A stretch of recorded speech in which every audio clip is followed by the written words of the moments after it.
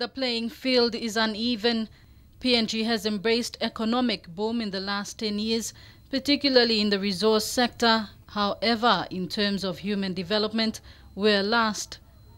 The international average human development index stands at 0.694%. The Asia-Pacific region recorded a 0.683%. Alarmingly, PNG rated last in the Asia-Pacific region with 0.466%. The team from the United Nations Development Programme alerted this to the minister before the launch. It is called The Rise of the South, and it is about human development in a diverse world.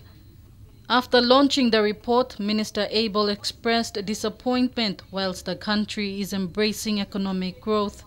The UN highlighted to the minister that areas that need more focus are job creation, prioritizing healthcare and education, women empowerment, amongst others. Mr. Abel assured the UN, foreign missions and departmental heads present that government will use this report as a guide in decision-making. Bernadette Effie, National MTV News.